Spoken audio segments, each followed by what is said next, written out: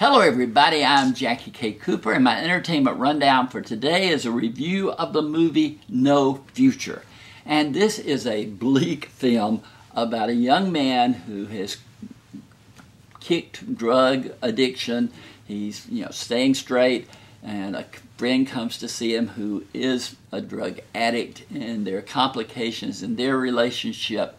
And then in all the relationships that this young man has, trying to stay sober or stay off drugs, that kind of thing.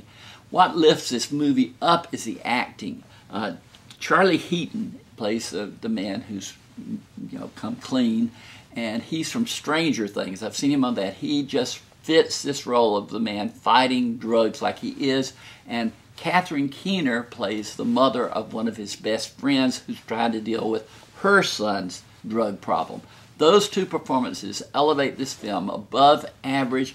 It's not rated, but it has violence and profanity, and I scored it 6 out of 10. Their acting lifts it up. It's a bleak film. It's not a pretty picture in any way, but 6 out of 10. This has been Jackie K. Cooper's Entertainment Rundown with a review of No Future.